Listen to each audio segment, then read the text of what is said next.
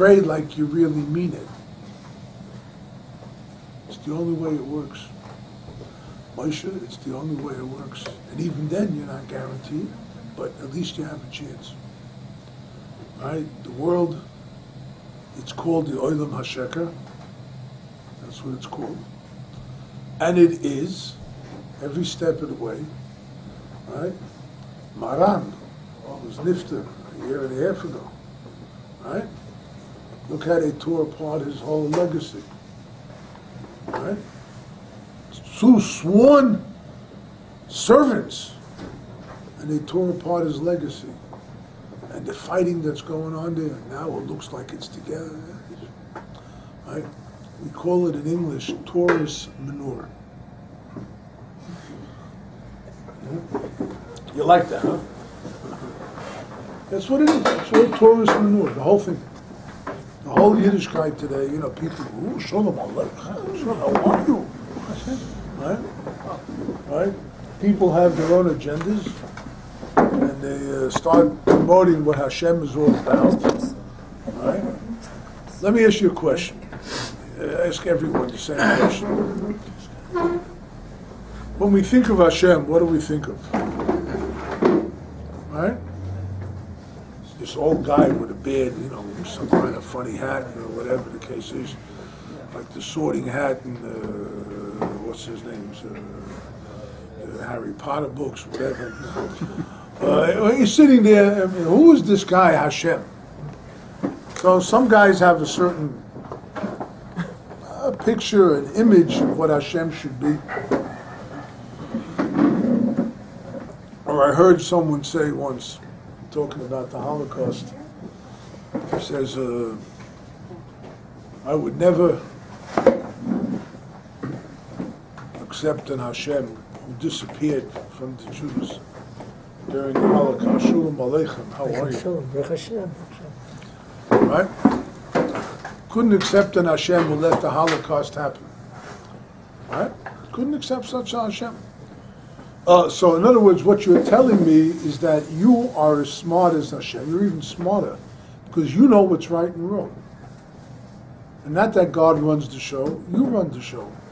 And God has to act according to the way you tell him to act. You can't let a Holocaust happen. You can't let the Arabs drive down the street or road over here and shoot somebody. You can't let them do that. Yeah? You can't let them walk into a grocery store in France and shoot a few people. How can you allow that to happen? You did. You can't be the God that he was looking for. I mean, it's an image. People have an image. Sarah said, you shouldn't have anyone, any other king. You should have no image. Tmuna, right? You saw no pictures, you saw no images, you saw no nothing. Right? But people have these images. They think. This is the human mind. And it's an incredible machine, the human mind. It's always thinking, it's always moving, it's always done. Yeah, you see? So how are you supposed to know the truth? You're in this world. You can't see Hashem. You can maybe experience him according to what you think Hashem is. But is that Hashem? Right? And every day, like it or not, you're challenged. Every day, Hashem presents hello. Hashem presents a challenge to you. And that's what's going to be your whole lifetime, till 120. Then you'll find out the truth. So what's left for us to do is to ask Hashem to guide us and to do the right thing. So that whatever path you're on, Hashem, is this the right thing for me? Let me do it. If it's the wrong thing for me, then stop me from doing it. Whichever way you're going to do it, let me do the right thing. And you have to, if you check yourself every day, and this is why Rebbe Nachman speaks about his poidedus, if every day you're going to check yourself, you'll get it right. You will get it right.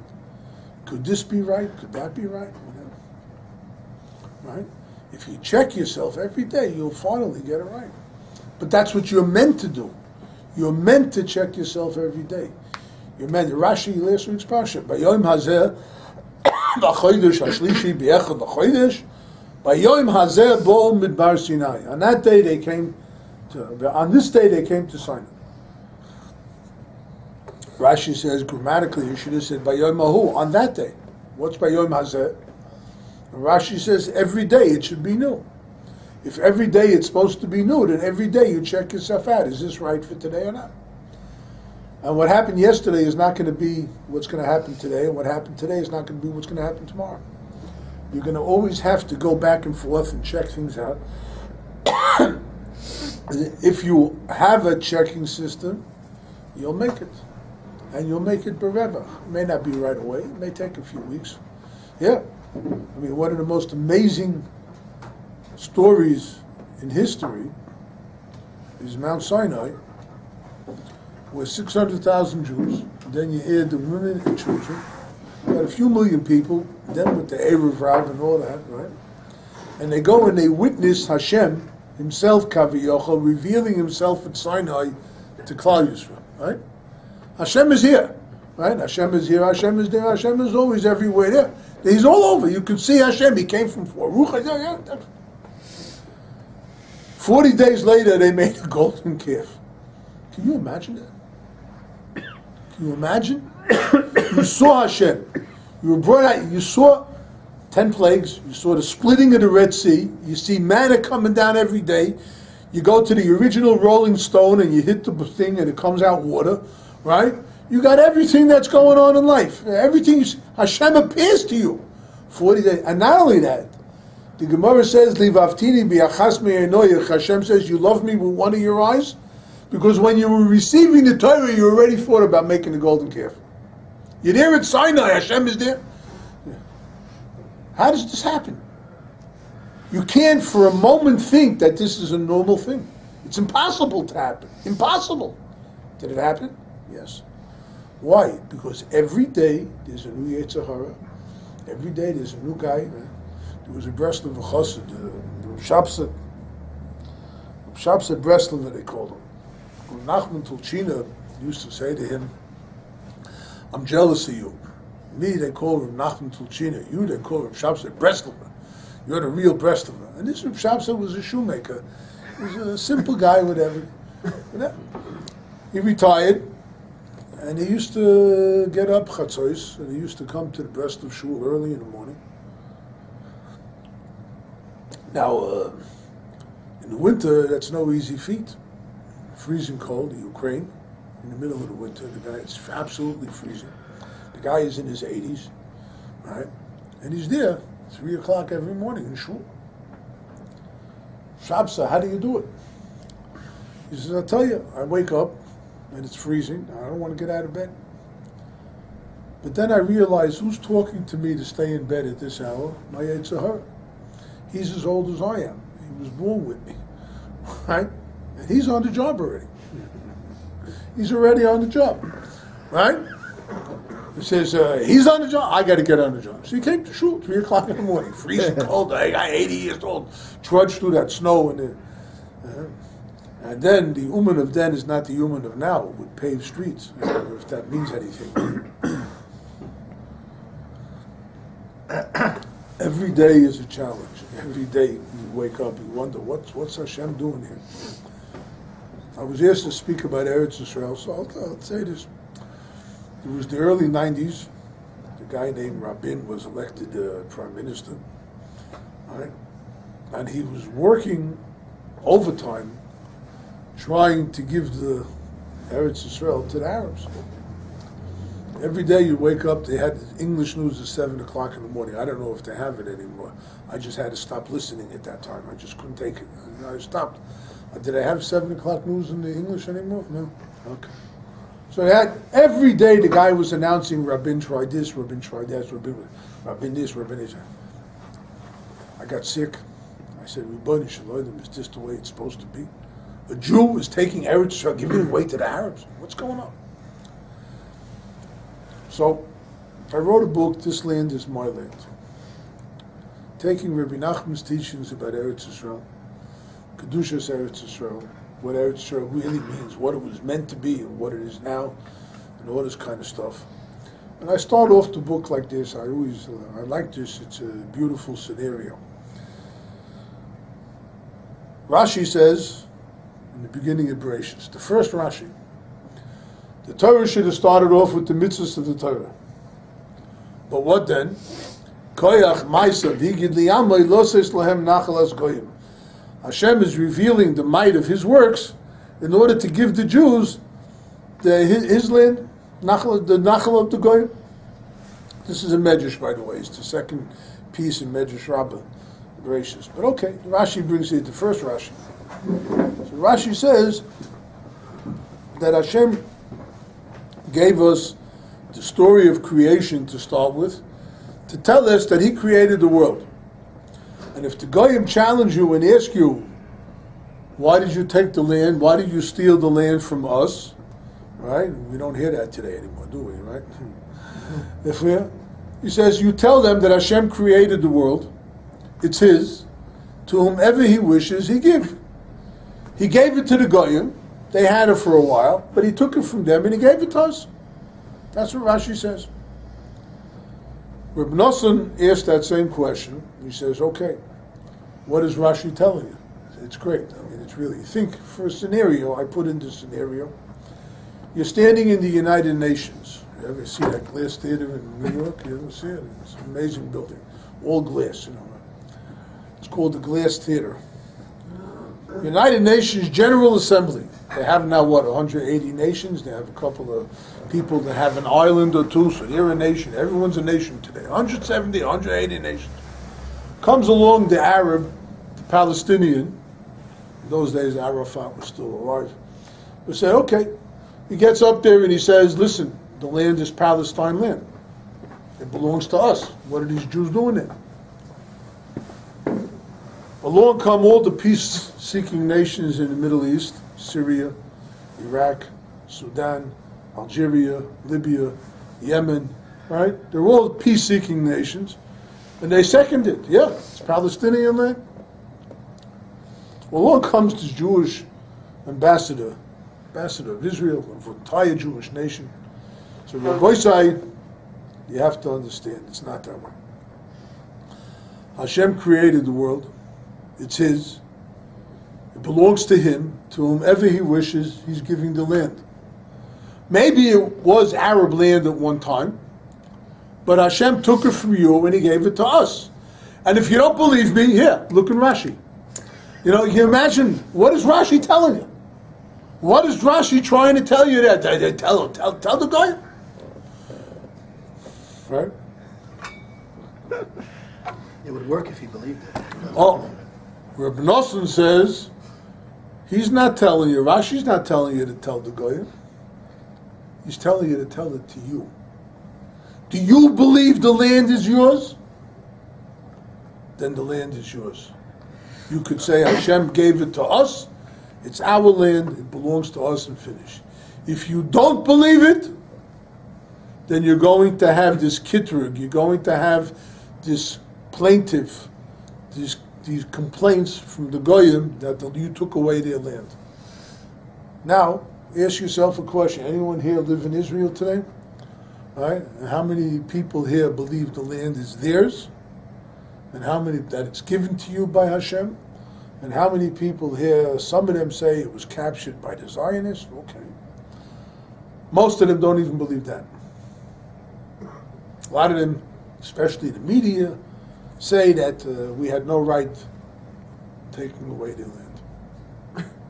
You have Israelis, Jews who say that. And that's why we have all the problems we have in the country today. Right?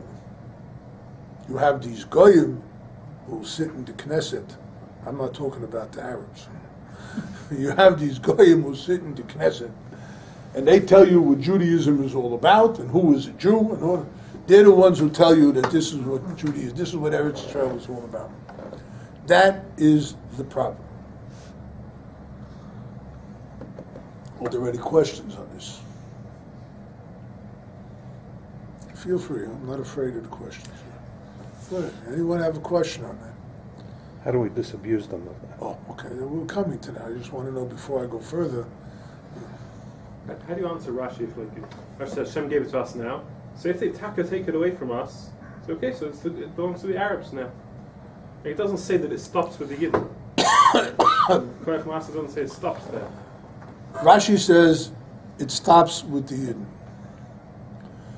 And the Torah tells us that if we continue with the Torah, the land will remain ours. The Torah also tells us if we don't remain with the Torah, then we will be kicked out. Were we kicked out? Once, twice, right? And more times over the years. It's happened. There's a beautiful story with Rav Herzog, who was the first Rav in Eretz Yisrael. Before the war, before the 48 war, when the English were leaving, right? He was an English citizen, and they said to him, Rabbi, come with us. Come with us, we'll protect you, from England, you'll be safe there. And he said, we were told by our sages we will have 2 exiles. They occurred already. This time there's not going to be an exile after this. That's Emunah. That is Emunah, because the 48 war, right, Israel was on the verge of extinction before it even became a state.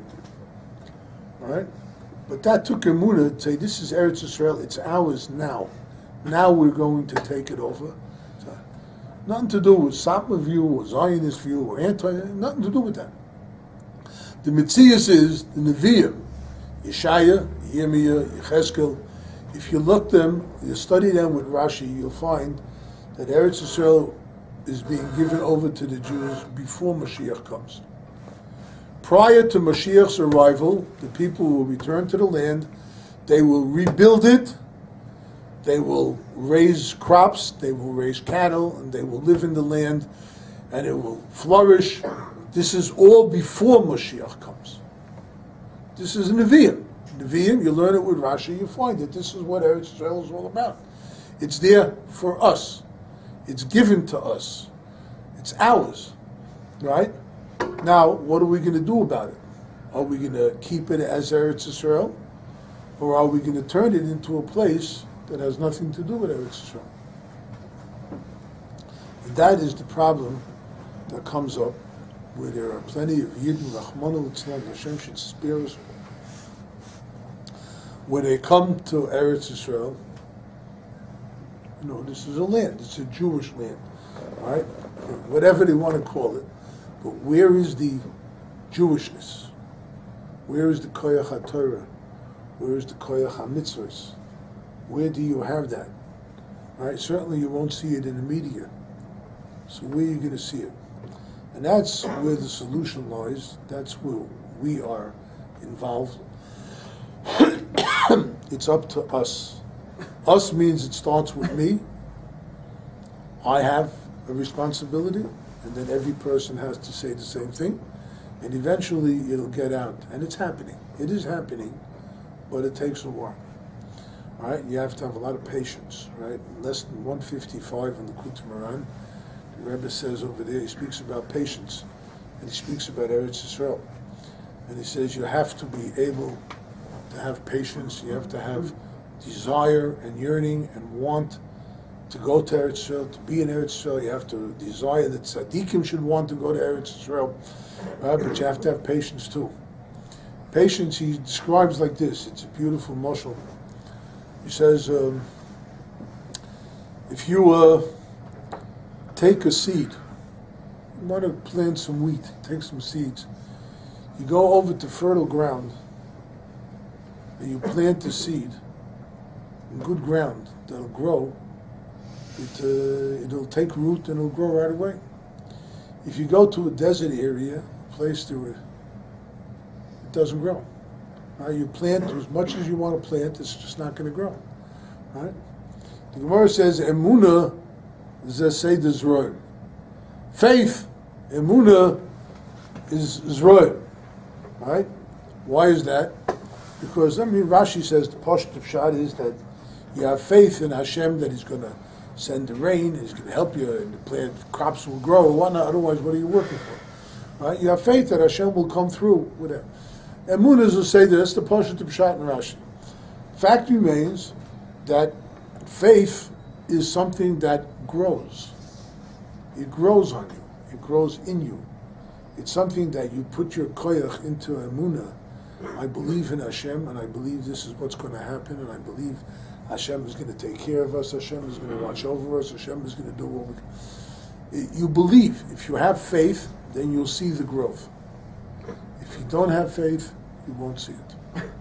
Okay? So the first step in getting them to disabuse their notions, right, is us having faith. Do you believe that Hashem promised us the land? Do you believe that the prophecies are coming true? Do you believe that this is the destiny of every Jew? Right? Then you're contributing to the growth of Eretz Yisrael, to the growth of the Jewish nation within the land of Eretz Yisrael, right? And you'll be contributing to the growth of what Eretz Yisrael stands for. What does Eretz Yisrael stand for? Right? The Gemara in Yuma, Gemara says that there was a stone called the Even Shesiyah, the foundation stone. Hashem first created this stone, and from this stone, it's called Shesiyah, Shemimenu Hushtat Ha'olam. The world was drawn forth from this stone. Okay? So that stone is the first part of creation, the first manifestation of creation, first manifestation of Hashem creating the world. Where is that stone located? Anyone know? Just in front of the Kodesh Kodshim, right, or under the Kodesh HaKadoshim, but it's there. It used to jut out a little bit in front of the Kodesh HaKadoshim, where the Kohen Gadol used to put the Ketores on Yom Kippur. And that is the beginning of the entire world. So that there's a little manifestation of Hashem.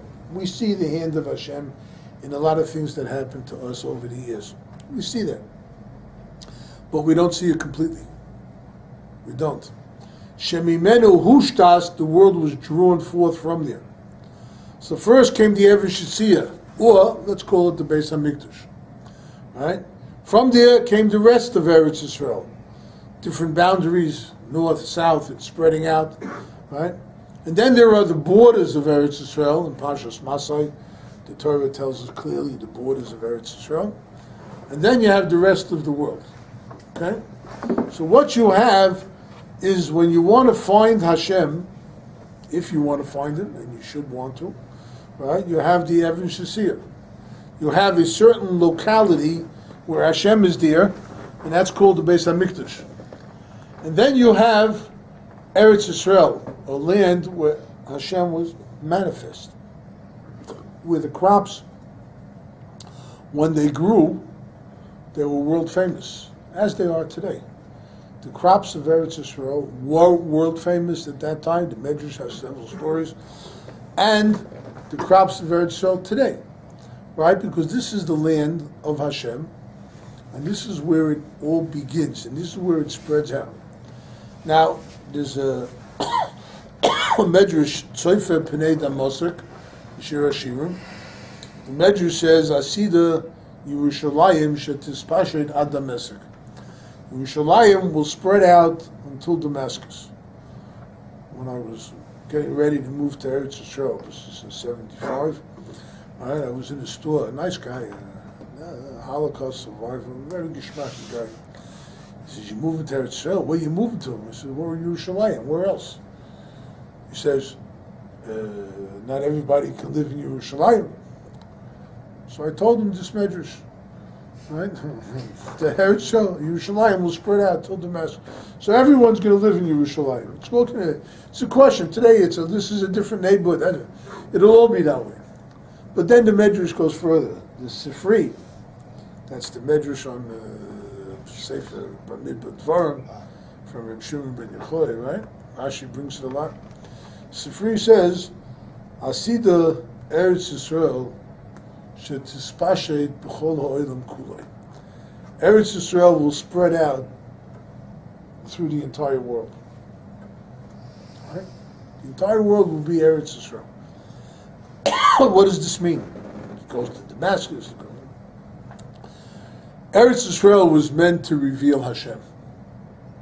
Breslov Research Institute, Shmuel Anshin said once, Eretz is from the word rotzeh, I want. Eretz Yisrael, I want to be a Jew. Right? That's the Taich Eretz Yisrael. I want to be a Jew. Eretz. I have a rotzon to be a Jew. The klal is that we want Hashem. Do we really want Hashem? So I'm going to look for Hashem. I'm going to search for Hashem. David HaMelech said, Ad emtza mokum Hashem, until I find a place for Hashem. Zois menuchosei adayad, this is my place where I'm going to stay. The taich is that a person has to want Hashem. He has to look for Hashem. It starts with the baseline Mikdash. Okay, I don't have that, but it spreads out. It goes to the whole Eretz Yisrael, so that not just those couple of people who look like they're the holy rollers or rulers, whatever we call them, and they live in there. They look to Jewish. No, Hashem spreads to everyone. Everyone could partake of Hashem. Anyone, whoever he is, Eretz says that. But right now it's limited because, as Rashi says, Shema Yisrael, Hashem Elokeinu, Hashem Echad. Anyone know what Rashi says on that pasuk? Right? Shouldn't ask. This is not a classroom, right? All right. Shema Yisrael. Here, the Am Yisrael. Hashem Shehu Elokeinu. Hashem, who is our God, will one day be Hashem Echad, the God of everyone, of the entire world. And that's really what it's all about. God created the world. There was a limited amount of people that were privy to Hashem's existence. And as time went on, it began to spread. There was Avram, there was Yitzchak, there was Yaakov. They were Megaya Gerim, Rashi says, all of them. Right? They went down to Mitzrayim, but they stayed, remained Jews even in Mitzrayim. They came out, the Erev Rav already tried to draw with them. They started growing, David HaMelech time. B'kitzur, what it means is that every Jew has the possibility of being able to come close to Hashem. Every Jew at any given moment could come close to Hashem. What is holding him back? He doesn't see it, he doesn't realize, he's not manifest. Eretz Yisrael was made to manifest Hashem. We, by acting like Jews, right? Acting like Jews is what makes Eretz Yisrael come out. V'yahavta es Hashem elikecha. V'yahavta. The Gemara in Yuma says, Sheyehei Shem Shemayim misahev al yodcha. That the name of Hashem should become beloved because of you. Right? Ketzad, a person learns, he davens, he's honest in business, maybe we shouldn't say that, right? But he's honest in business, and he does his business faithfully, right? So then the people say, look what it means to be a religious Jew. He's honest, he's decent, he does it right. If they're not honest, they don't do it right, and Rahman al-Son, they chase away Hashem.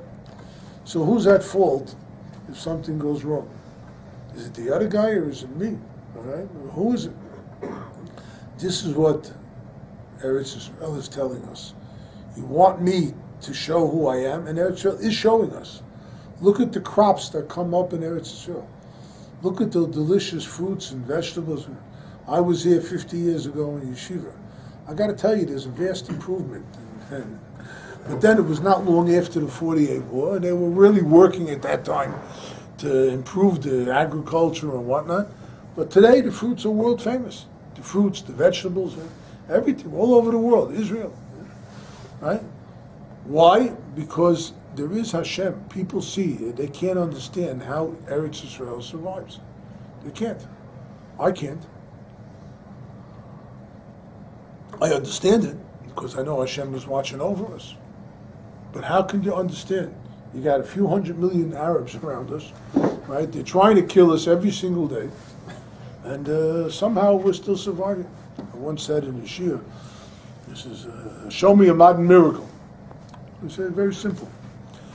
Every day, There are 5-6 million Jews that get up and they get dressed and they go out and do their business, whatever it is. If it's business, if they're going to yeshiva, school, if they're going out to work, their mother's taking care of, whatever it is. Every day there's a few million people that get up and go out to do their job, despite the fact that we have a Knesset. Right? Right? If anyone knows what goes on in the Knesset, as if they're really a ruling body that takes care of the country and whatnot, it hasn't happened since. When I was here in Yeshiva in the early 60s, there was meetings what to do about the housing crisis. When I moved here in the 70s, they used to have meetings in the Knesset what to do about the housing crisis. In the mid-80s, after the Lebanese war, right, they had a lot of meetings then. What do we do now about the housing crisis? In the 90s, right, what do we do about the housing crisis? Sharon, at that time, became the housing minister. So he built. He's one guy. If I had to say a schus about him, he built. He says, over here, build here, build there. He built all over the country. Yeah, they took it down right after he became prime minister. But whatever. They're still arguing over what to do about the housing crisis. Right? So it's 50 years that I know of, that I'm aware of. So it's not, despite the fact that there's a Knesset, the people still live. They exist. Right? Because Hashem runs the country, not them. Right? Despite the fact that they try and do everything there. Okay? So true. So true. It's so true. I'd like to see you print that in Haaretz, right? Okay. Anyway, whatever the story is, right, it's not going to happen with any of the guys out there or up there. I mean, I understand we have elections in a few weeks, right? Something like that. Right? A couple of months, whatever it is now. Elections, again, they have nothing else to do. Take a few billion shekels of the people's hard-earned tax money. And of course, you have to spend it and do whatever, promoting your platform. I mean, it's really Keystone Cops, is that what they call them? No, there's something more than that. Right? You remember the Keystone Cops, right? You see that? I wasn't, not that young, huh? Anyway, whatever the story is, you have these farces that take place every single day, right? It was as if these people are running, it's not. It's only Hashem running the country. But you have to believe it. You have to plant it in your heart that there's only a God, and He's the one who's running everything. And He's the one who said at the end of time, it'll take place. I mean, you have the absurdity of the Arabs, whose whole mentality is to kill. That's what the nation is. Yishmael, going back to the beginning of time, when Yishmael first came about, Yodoi Bakoil, V'yad Kol Bo, his hand will be in everybody will be in his hand, right? And it's happening. He has nothing to offer the world. Take a look, Yishmael. What does Yishmael have to offer the world? Nothing. Only they sit on land that has a lot of oil. Right? On the other hand, they need everybody. They need everybody. And this is a standoff. Yishmael on one side, the whole world on the other, and people put up with it.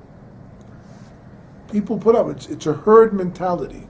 That's what it's called, a herd mentality, where people follow the leader, whatever the case is. This guy in Barak, will go and bow down to the Arabs, or whatever the case is.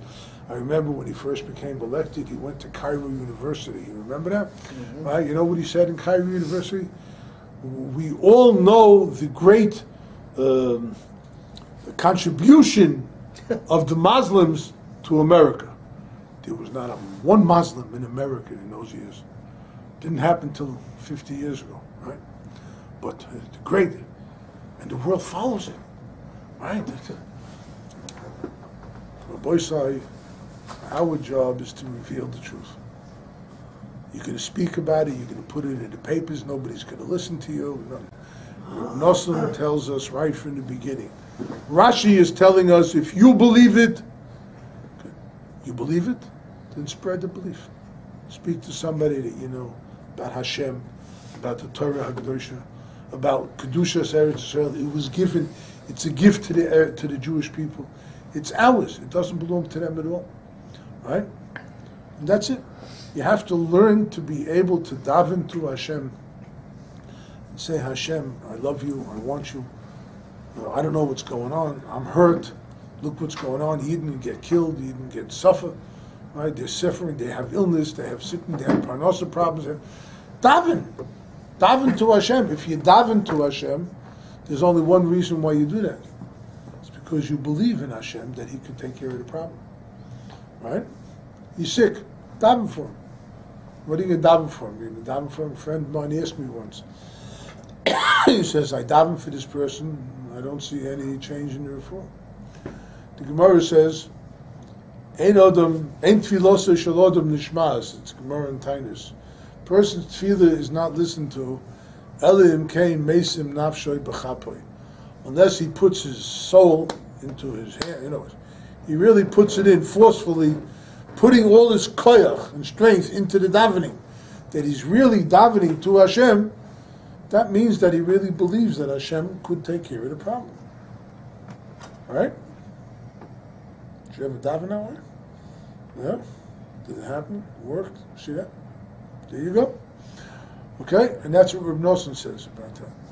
Unless you really put your koiches into davening, you're never really going to know how powerful you really are. How much you could really affect the world. You're one, there's 7 billion, doesn't matter. You could affect the world. Moshe Rabbeinu, when he had to protect the Jews, when they made the golden calf, he said, Amayim Mechenina. I mean, that's it. It's not a choice here, Hashem. You have to protect. He put his soul, his whole life into that, and he saved the Jews. That means he saved the world, because the whole world was saved and given for the Torah. If not that, the Torah wouldn't have been given, the world would have gone to pot. Should I tell the story? I was 16 and change. It was 1962, a little bit after the Cuban crisis, if anyone here remembers that far back, right? When the Cubans had missiles, nuclear missiles aimed at the United States, it was a whole showdown. Eventually they pulled back. I was a brazen kid, I was 15 at the time, and I started thinking, Gewalt, here Mashiach was about to come, and what would have happened if he would have come and I would not have had the schus of being in Eretz Yisrael at the time? I would be missing that mitzvah. Mashiach would have to gather me and bring me. Like I didn't do it myself. So I started thinking ways how I can go to Eretz Yisrael, a 15-year-old kid. This is 1962. It's not in 2010 when every kid, Boychik, whatever, it doesn't matter how old he is. Right? 6-year-old kids come here back and forth like nothing, right? Those days it didn't happen. Either you had a lot of money, the ticket then was $500-$600, which is today $6,000, $7,000, $8,000, right? Sure. That was the ticket. So I decided I want to go. So I worked one year at a grocery store, packing, unpacking. I saved a few $100s. I had a little bar mitzvah money. Okay, I come home from yeshiva one day, and I tell my mother, Shalom, may she forgive me, I want to go to Eretz Yisrael this summer. I was 16 and change. Oh, sure, why not? I said, well, my grandfather worked. He said, your grandfather worked his whole life, he's in pension now. He went retired, so he took a trip to Eretz Yisrael. You? Nobody else in the family was there in Eretz Yisrael at the time. He said, you want to go? I said, yeah. Why? I want the mitzvah of walking in Eretz Yisrael. Right? You can imagine how good that would have gone over in the United Nations too, right? That's how well it went over in my house. So, whatever.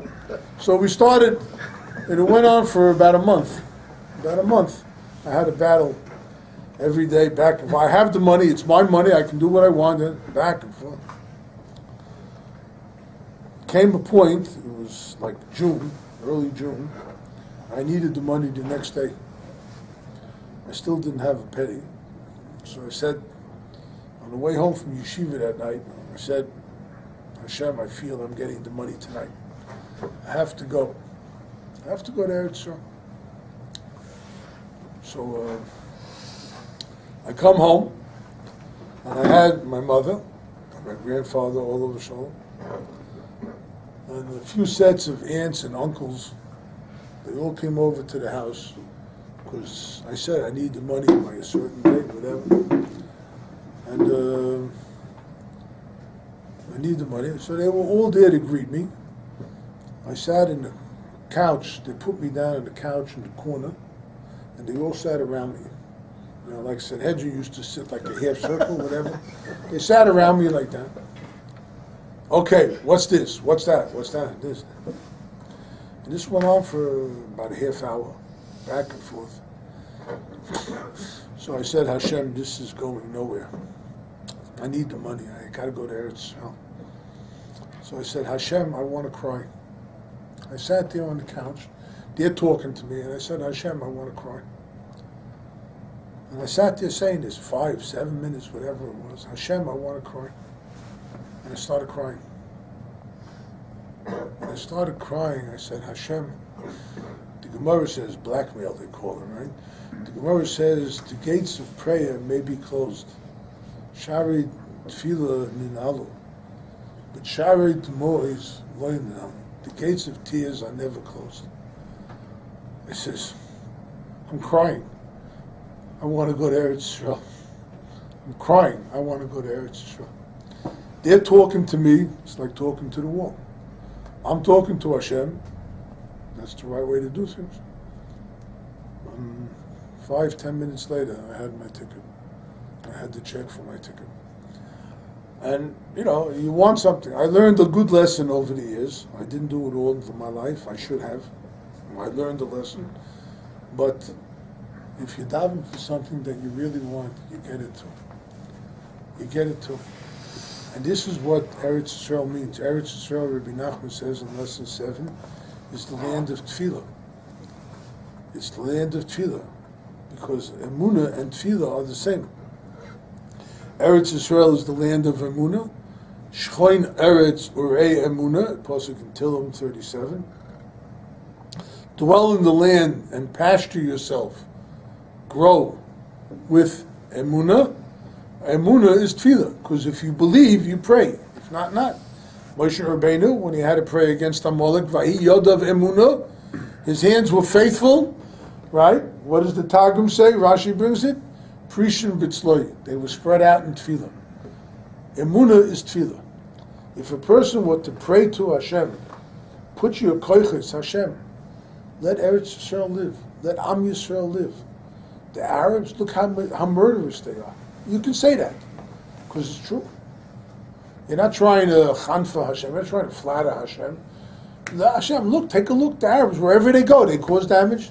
Wherever they go, they kill. Wherever, doesn't matter. If they're in Saudi Arabia, if they're in Syria, look at Syria. Look how they're killing each other in Syria. Right? Look at Iraq. Look at Yemen. Look at Libya. Look at Egypt. Look at all the countries where the Arabs live. They kill each other. He says, what does Am Yisrael do? Wherever the Jew goes, he builds. That's the legacy of Am Yisrael.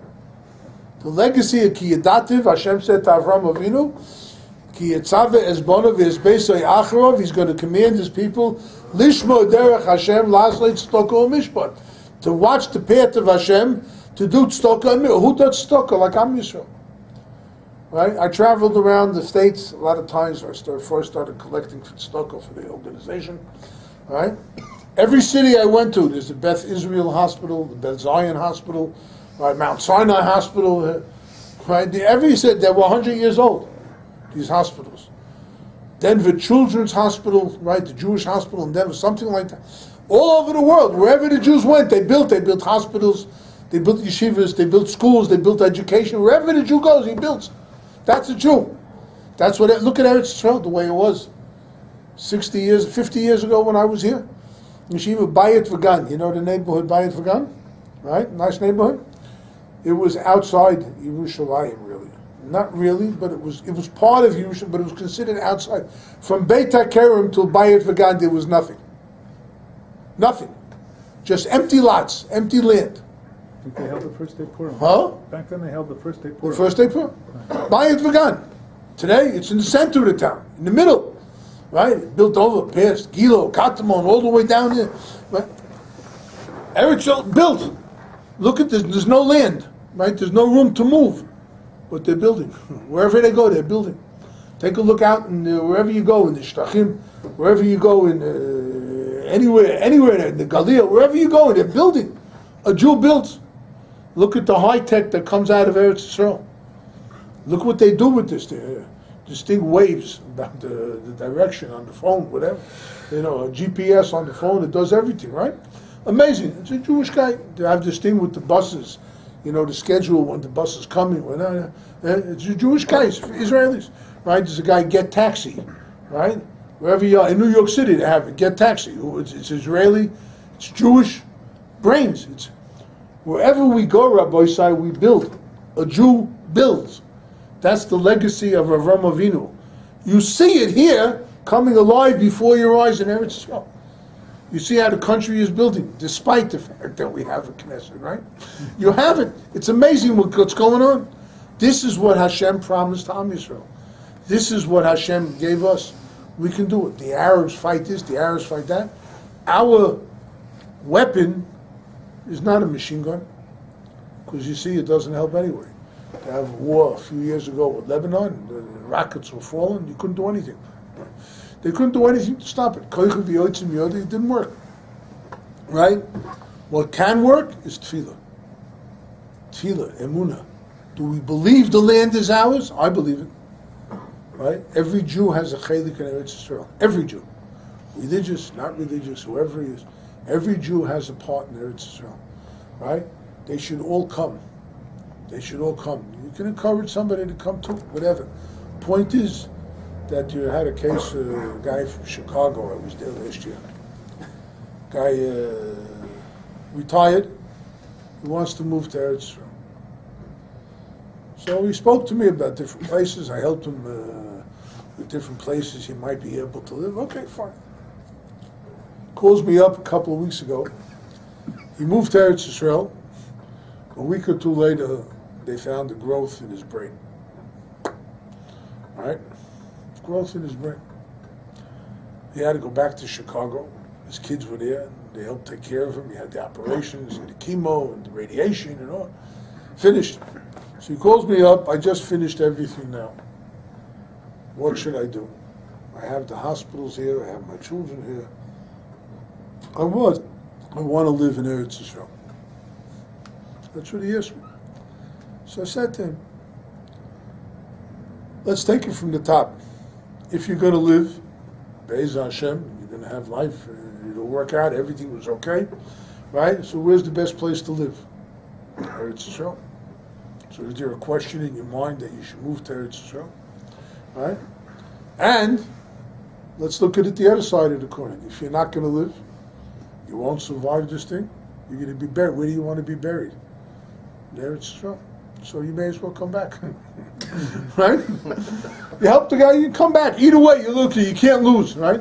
The only thing I would suggest, you just finished now, wait a few months till Pesach, to see how everything is developing. And if from now till Pesach everything is okay, so then come back after Pesach, whatever. But the way you look at it, is Eretz Yisrael the place for me? Right? On the other hand, Chazal have hakpada. They were kind of rough on people that they died in Eretz Yisrael. They wanted to be buried in Eretz Yisrael. They died in Chutz La'aretz. They wanted to be buried in Eretz Yisrael. Buried in the Ksuvas, Yerushalmi, the Midrashim. Right?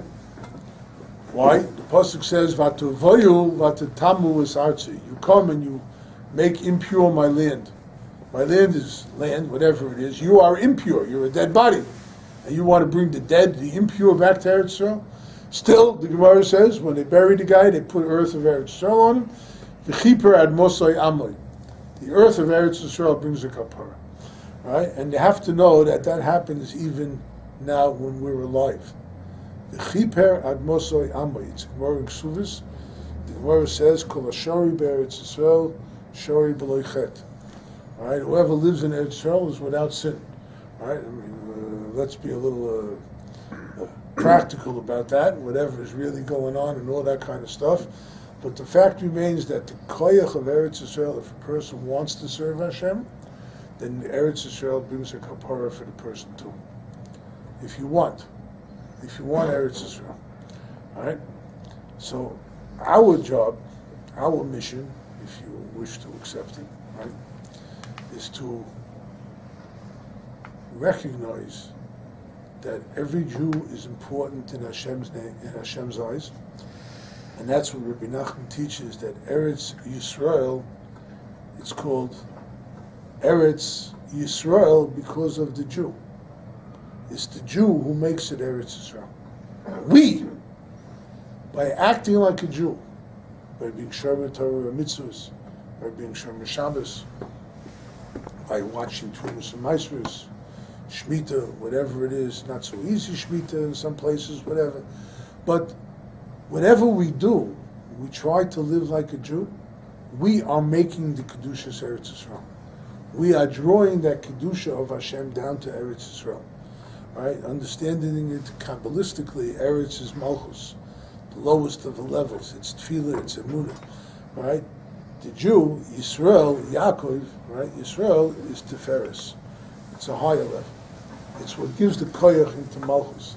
If you want the Malchus of Am Yisrael to come out, if you want to show that the Jew is really a human being, but a real human being, if you want to show that Eretz Yisrael really belongs to the Jews, and we are the people who can bring out the Kedusha of Eretz Yisrael, then all you have to do is act like a Jew.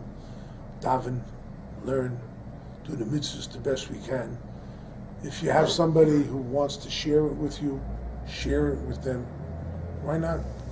Right? Just speak about the Kedushas Eretz Yisrael. This is the place to be. And if a person is zoicha to that, then he will be zoicha to feel the Kedusha of Eretz Yisrael. Right? I came here once with my father-in-law, Rosenfeld.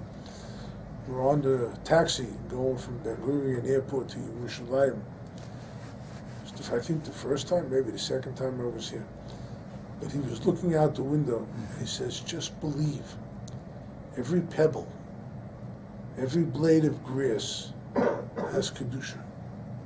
Believe it. And you'll see that you're in a different world.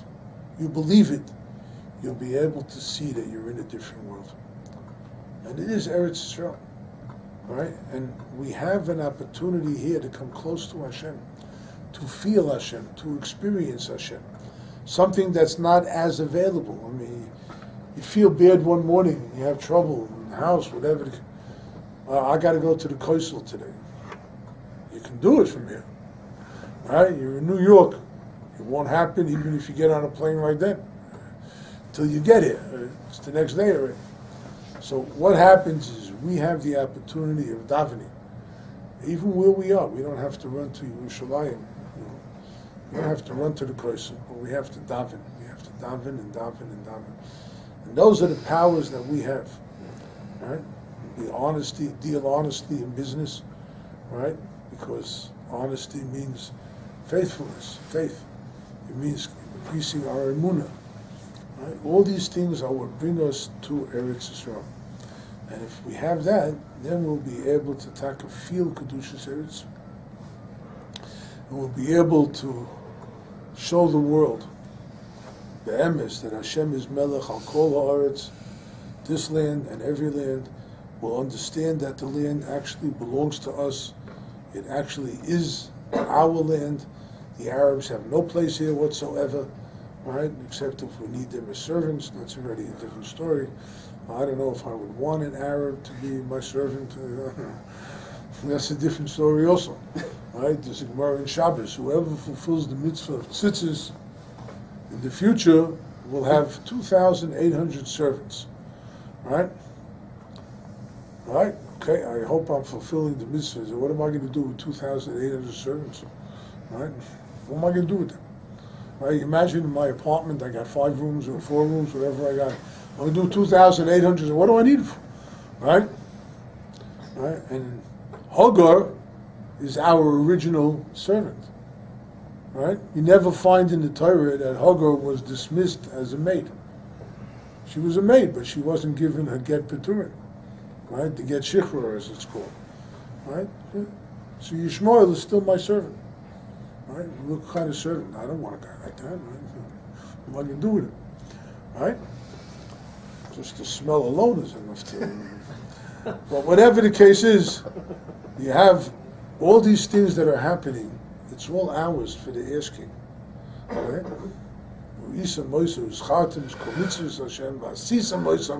You can't do all the mitzvahs Hashem if you're not in Eretz Yisrael. So tzitzis is shaykh to Eretz Yisrael too. Right? What we have to do, tzitzis is also miloshin tzitz, to look. Meitzitz min acharakim. He who sees through the holes, right? Through the splits and whatnot. Right? So the mitzvah of tzitzis was zoichet to see what Hashem has to offer us. What the offering of Eretz Yisrael is, it's amazing. Right? The Gemara tells the time of Shimon ben Shetach. This is the early years of the Tanoim. It's like 150 years into the second Beis HaMikdash, 200 years. It says the kernel of wheat was as large as the kidney of an ox. That's a kernel of wheat, right? The grapes, right, were this big.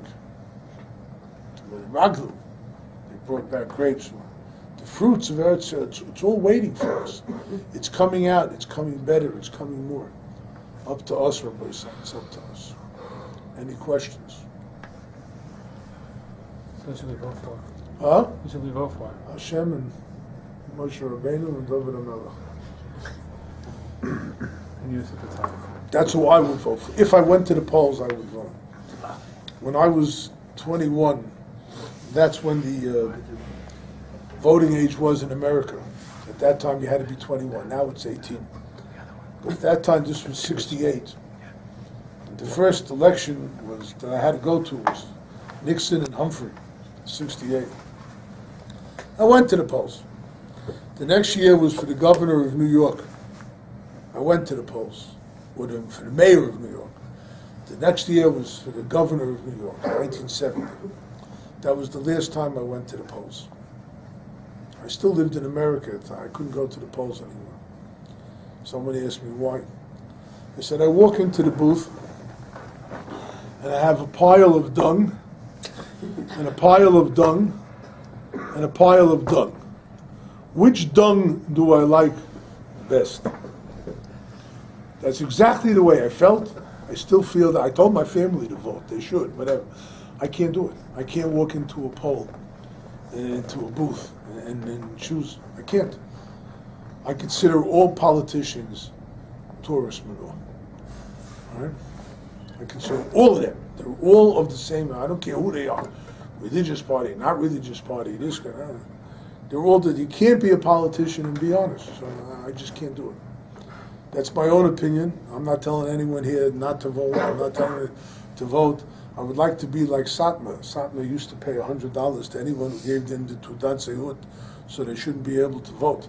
That I would like, rake it in, but it doesn't work anymore. If we're in Golus Edom today, why is it that we're mainly oppressed by Yishmael? The Medrash tells us that all the Goliaths, all of them were doubled. Bavel, Daniel lived in what's called Elam Hamadina. Elam. Elam was part of Bavel at the beginning, and then it became its own country. And the Jews were relegated to living under Elam. So it's Bavel and Elam. The next guy we know about is Haman, Paras, Umadai. Persia and Media. Right? The ones after that were Alexander Mukdam. He was Greek, but he represented Macedonia. Or Macedonia, whatever. I never remember how you're supposed to pronounce it. Right? Huh? And then, this Golus is called Golus Edom. It's also called Golus Yishmael. It's also called Golus Yishmael. That's what the Medrash says. The Zoya, in Pasha Shmois, tells us, Ein lecha Golus kosher k'moy Golus Yishmael. There is no more severe exile than that of Yishmael. Now, if you ask me, You challenged me, first of all, in Bovel. The Gemara says in Shabbos, all the years of Nebuchadnezzar, which were 40 years that he ruled, lo nimtza schoik b'fiko be'yer. Nobody ever smiled. Right? Now, I saw that in communist Russia when I was there in 65, 68, and so on. Right? The communists ruled it tough. Right? If you walked around the streets, you never saw anyone smile. It was like that, Nebuchadnezzar, all over the world, nobody smiled. You go into Golos Edom, I don't believe the church was very nice to us over the years, right? Even before the Crusades, in the 700s already, the Moors, and they were all killing the Jews there, in Spain and other places like that. Then you had the Crusades, where the church was losing its power. So they declared a holy war against the Arabs. How to allow the infidel Muslim to rule the Holy Land. So they traveled through Europe, killing hundreds of thousands of Jews. This is the church. They're fighting with the Arabs, so they have to kill us.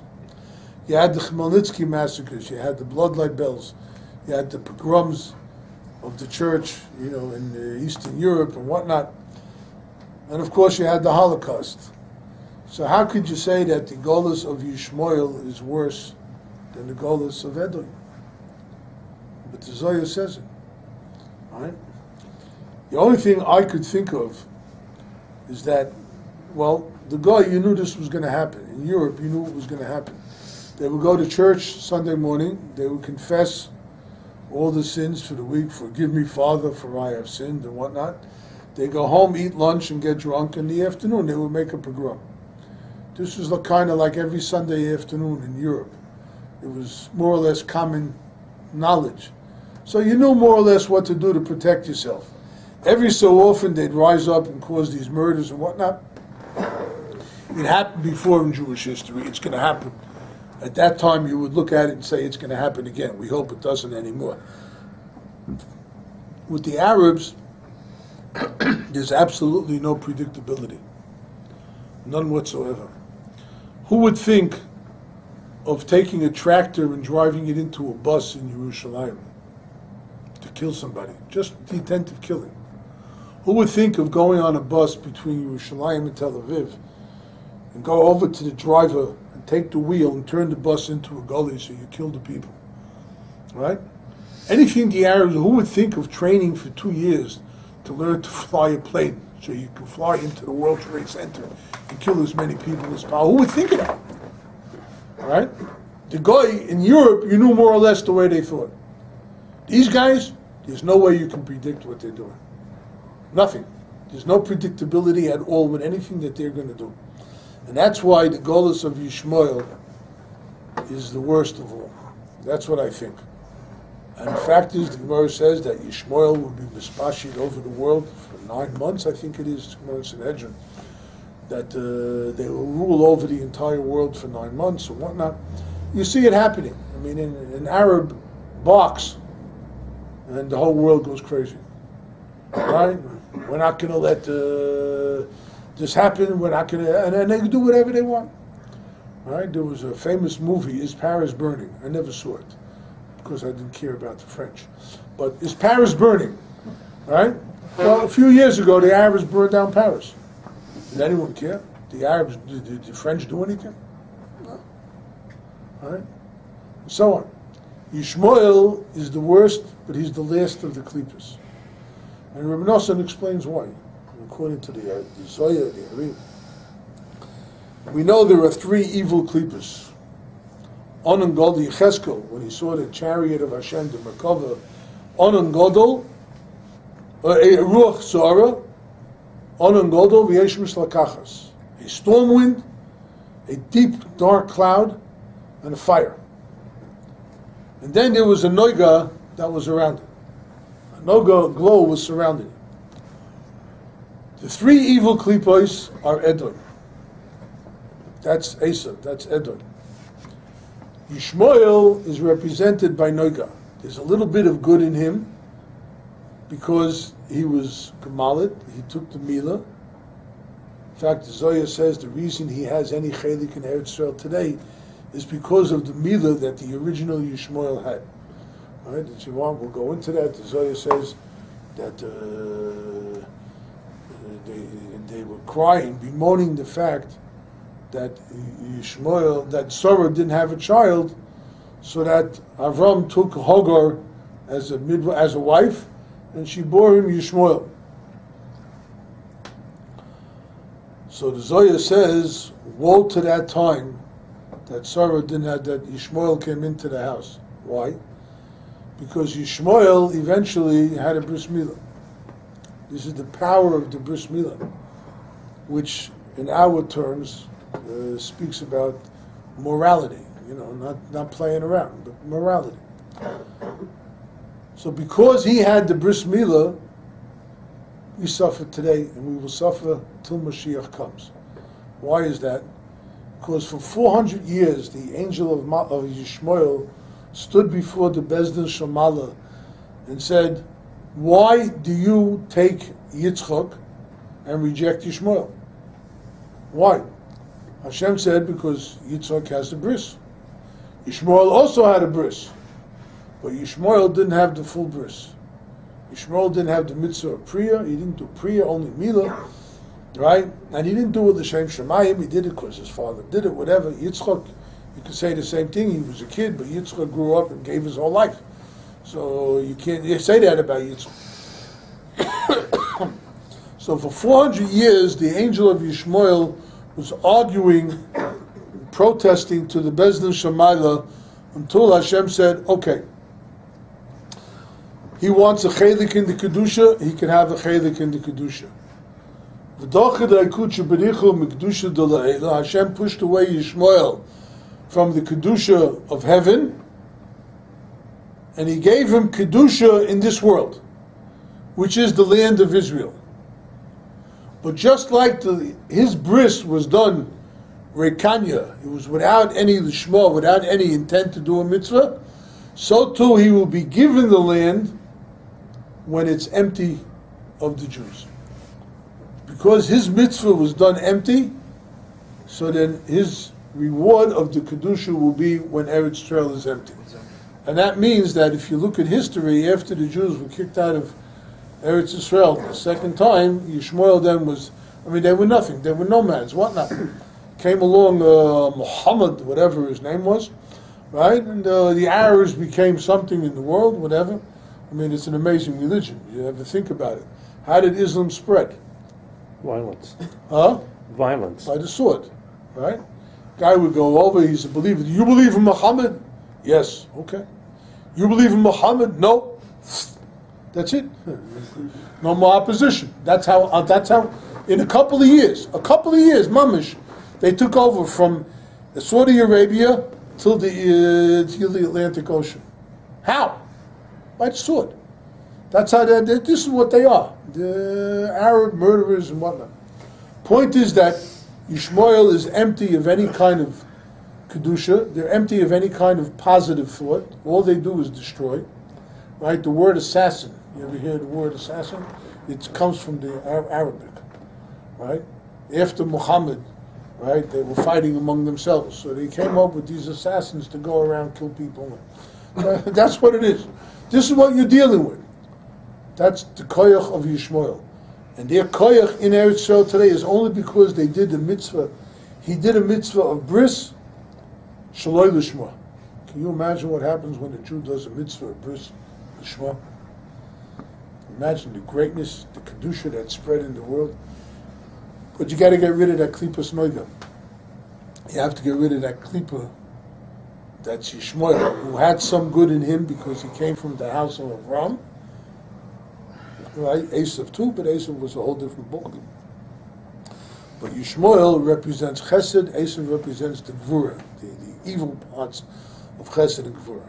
When Yishmael will be Nichna with all his Chesed, his kindness, right? We can raise a kitrug against them, right? The Quran speaks strongly about giving charity, right? After the 48 war, all the Arabs here were left in refugee camps. They didn't give a penny. They only used them for political points. Right? So look, Rebbe Nachman, look how a Yid, after the Second World War, the Jews were all over the DP camps and whatnot. The whole world Jewry that was alive came to help them.